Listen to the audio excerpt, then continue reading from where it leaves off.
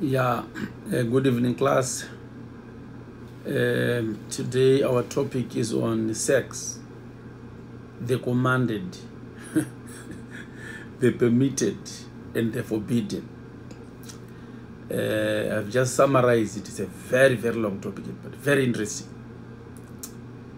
So we need to understand why it's commanded, why it's permitted, to who, and why is it then forbidden.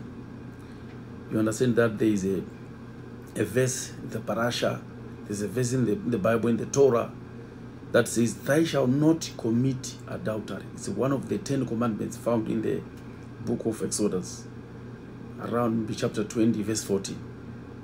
So this topic is very, very interesting. I like it, and there are a lot of mysteries around it, and it's going to be a revelation. So when I was reading about it, I thought I should share. But before that, I need to tell you a parable about a certain researcher and his professor. So the professor gave his student, he was marking the student's thesis, in fact. So the rabbi was called Rebbe Yav Yosef Yitzhak. So someone went to the rabbi, this rabbi, and said to Rabbi Yitzhak Skinnerson, and said, "Rabbi, why in this day and age you still think that if you write a book, people will read? Or if you upload something, people will read? Or if you write about the Bible, people will read? What makes you think they will? People are busy with so many things. So what makes you think they will read?" Then the rabbi gave a parable. That's the parable that I like most. The rabbi said to the person who asked him why he's writing books, why he's publishing books, why he's writing articles, why he's uploading articles on Google Scholar. So the rabbi to say to the person who had asked the question. So he gave a parable, because the rabbi was a professional parabolist, person who had so many parables. So the rabbi said to the person who had asked the question, a young aspiring inventor, you can say a researcher, labored for so many years, preparing for a thesis for so many years, preparing for a project. And finally, you must understand, after 10 years, he wrote to his mentor, the supervisor, a great engineer under whose tutelage he had studied. So saying that he had finished, and he was inviting the professor to come and critique the research, because the professor was some kind of a redactor. So the great engineer replied that he was scheduled to be in town, so he was going to visit the young man, and that he would be more happy to give some comments. So as the appointed day neared, or as the day was coming nearer and nearer, the young man grew extremely agitated. He was anxious. So he felt that this was to be the most important test ever, maybe after 9 to 10 years doing that project. So he saw this invention as an embodiment of his most creative ideas he had done. So he was very much afraid that he may fail the examination, the test, when the professor comes. So one day he woke up in the morning, he knew that he could not trust himself. No, he could not trust himself about whatever he was doing. So he knew the verdict of the mentor, the professor. So out of panic, he left his blueprint on the table where he used to write the thesis or the study, the table where he used to do his studies. So he left together with so he wrote a note, which he gave to his wife, to say, when the professor comes, please my wife, give this to the professor. So after telling his wife, he went into the street. I like it so much. So it was late in the evening when he re-entered his study. So he came back after, say, sometime, let's say in the evening. So he came back. So he went straight into his study. No sooner did he glance at the table, and he uttered a cry, and he collapsed in his chair. The woman was shocked. The wife was shocked. His wife, rushing to her husband's side, found him white as sheet and with a look of utter despair, prostrate on the ground.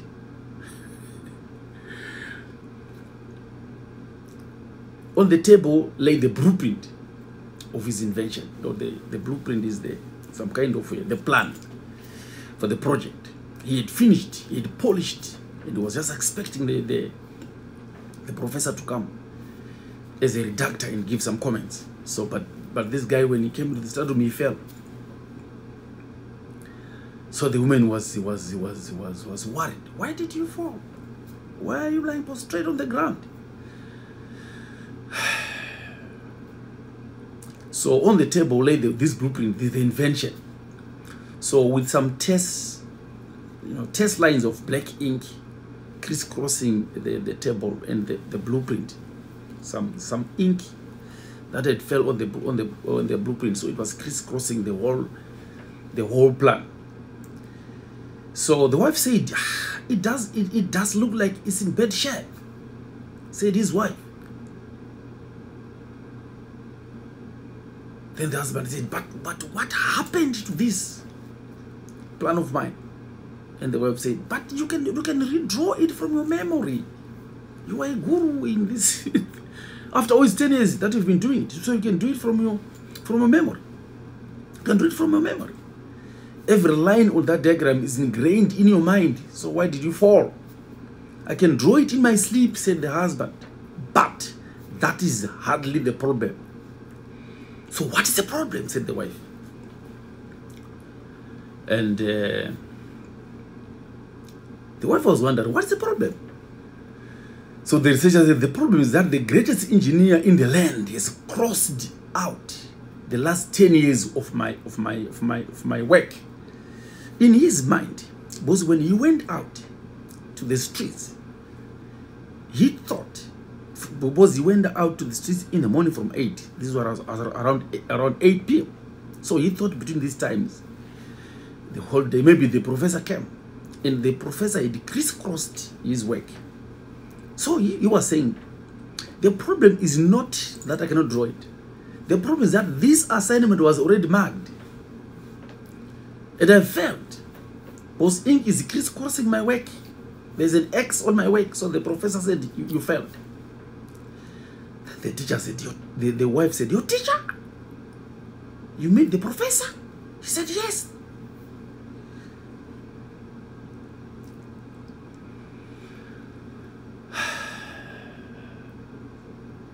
Then the wife said, I'm sorry, my husband. I'm really sorry for that. He sent the word in the morning that he could not come today. So what happened here on the table is that the cat climbed on your table and knocked over a bottle of ink on it. It's the cat. So the professor is the cat that was climbing over your table and knocked the bottle over, and the bottle spilled over a cross on your work.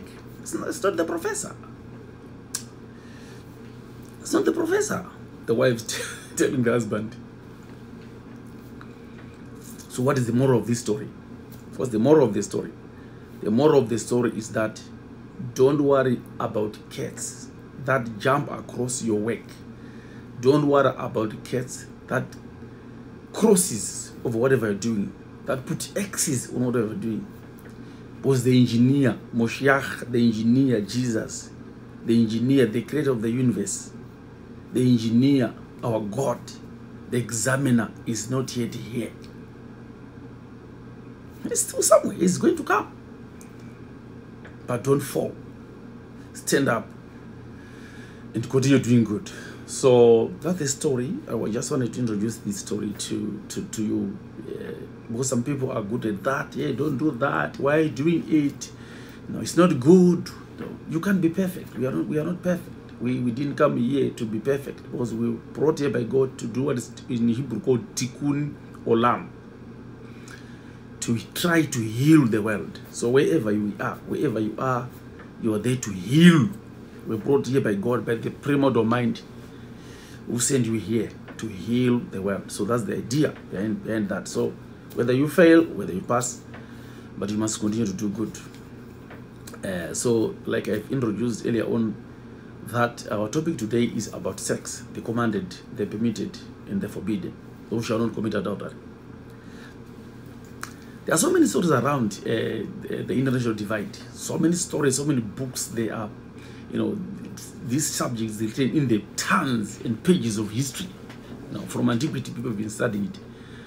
From Gan Eden up to Garden Eden up to now. It's a story. You know the story that happened in Gan Eden with Lilith, the first wife of Adam Arishoni. That's why Joseph said to Zuleika. Zuleika was the wife of Potiphar. The story in the Bible. It's in Genesis 13 verse 9. That's why Joseph, Joseph the righteous, said to Zuleika, the wife of Potiphar, how can I do this wicked thing and sin before God? So the Torah went on to say, the Torah is the Hebrew Bible that we call the Bible in English. In Hebrew is the Torah of truth, the Torah of emet.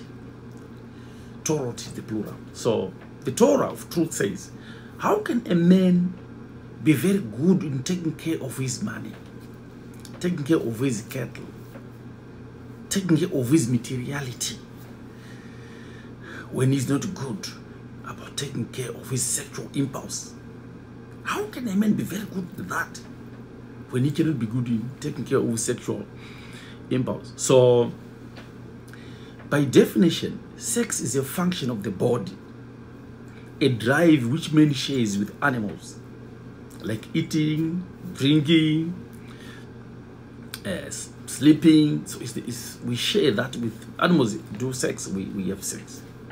But the only difference between humanity and animals, human beings and animals, is that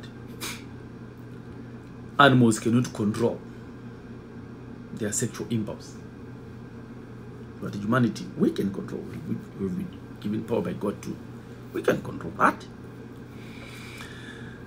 And so many people may be shocked and are saying, wow, what is he trying to say? And because like I discussed in that other video about fundamentalism and gullibility. When people are gullible, when people believe in small things, they have a problem. If I tell someone that, if I say to people, there's a lizard with 3 heads and with 3 tails, people say, a rasher, an ignorant person, an unlearned person will say, there's no lizard like that, because he or she didn't see it. But to a zoologist, there's that lizard called the Tautaras lizard. So to people who doesn't know, they just say what they want, They speak Lashon Hara, evil speech. So that's it. So people must understand that there's secrecy to this. Even in the holy, around the Ark of the Covenant, the cherubs. If you heard about the cherubs, cherub in the Bible, the Ark of the Covenant had 2 pictures of a cherub, like a cherub, like 2 children, a male and a female.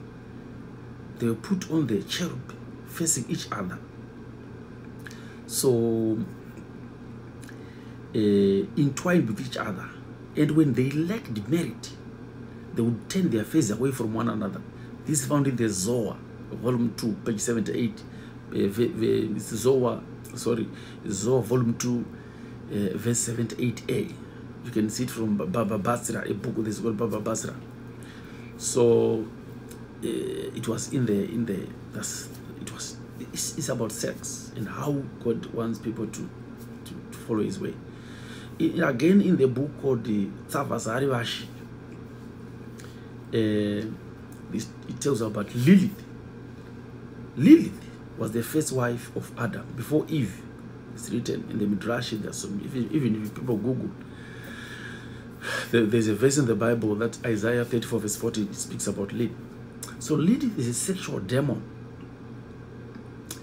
that controls the hearts and minds of men by dominance and again control.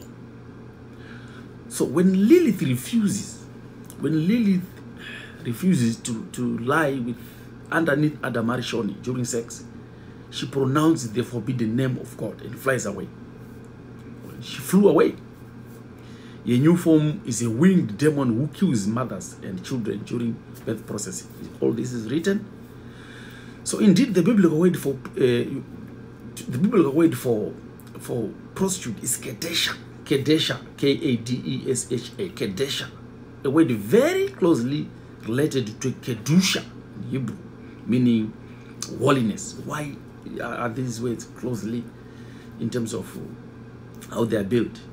Because a Kedesha imitated the holiness by using sexuality as a weapon to destroy men.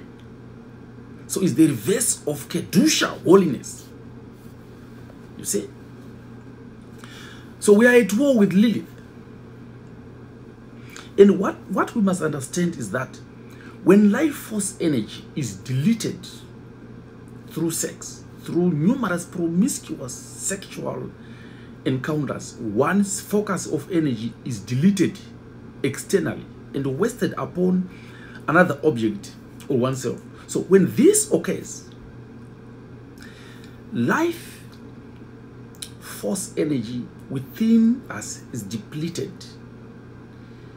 leaving the person or the practitioner, in brackets, subject to sexual perversion and addiction, seeking more and more sexual intensity to replace his or her own lost force sexual energy. You see, so such a person becomes the one with the Satan, the one with Lilith, the agent of evil. So because Lilith, this Lilith, the first wife of Adam Arishoni in Gan Eden, in the Garden of Eden, is written, she sucks the force out of people through sexual misdeeds. In this way, she captures their souls and turns them into spiritual vampires like yourself.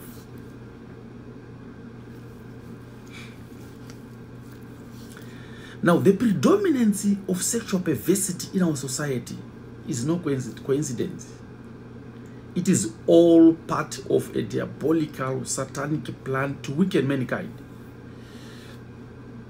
and to remove us from the divine order, to remove us away from God. And we become psychological slaves. And the satanic and Lilith's plan from the beginning was to sway away people from the creator of the universe. So I don't know how best God can help us. And I don't know how best he can help us. Well, this subject, I know, is very controversial, because the Satan has hijacked the world. But when we don't conserve our semen or supernal waters, we are doomed to hell. I don't know. Yeah, we're doomed to hell. Because according to the Torah, the semen conserves phosphorus in it, which is the chemical energy that makes us fire. So we can utilize this chemical for the brain via knowledge and creativity. So if you waste this fire, the phosphorus in the semen, you lose some of your full potentialities to do more with your brain. because it will be wasted on your animal self that seeks dominate over your higher self that came from God. Remember, a human being has two constituencies, the soul and the body. And the soul must dominate than the body. The soul is that part of God, part of the spirit that came from Olam Haba, from heaven. And the soul came on earth to pick this body. So the body, if you don't control it, if you don't manage the body, then there's a problem. Then there's a serious problem. So people can choose either to conserve the semen, to conserve that energy, which would then release phosphorus for our higher selves in order to be maybe a wise philosopher or an artist such as Pythagoras' theorem, the likes of Herodotus, the likes of so many, Plato, Aristotle, Newton. Those heights can be reached if someone conserves that energy. So we can either use our precious inner fire to visit the libraries, to go to school, to the university to study and become good people. So, but because humanity, we have our own way of seeing things. There's an article that I think to come, because these are just series about people. The Bible says God created man in his image, meaning God created man in his own image. But if you look at it today, it is people who have created their own God. People who have created their own God. Because they want God to do what they want. It's not like that. It doesn't work like that. They want, because in the Bible says, "Thou shalt not commit adultery."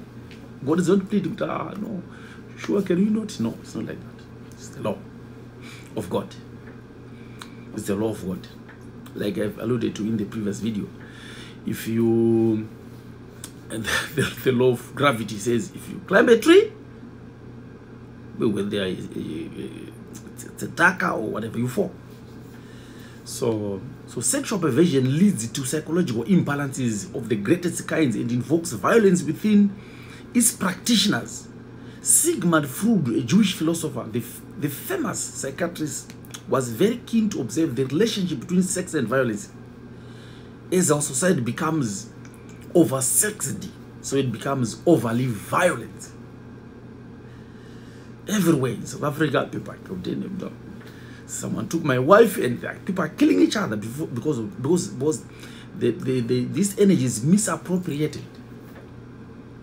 So the higher one ascends along the spiritual path, the more one is tested with you see, like, that's why we so many prophets, so many pastors are involved in these things. Because when someone ascends, the ascension of Messiah, when someone ascends higher in the spiritual realm, the more you ascend, the more you are tested. One is another presidential rabbi. Talk about Rabbi Akiva is my favorite in these issues. So the more you ascend the spiritual ladder, the more you're exposed to these temptations by the Satan. So there are numerous methods how to resist these temptations. These methods include the intense periods of meditation,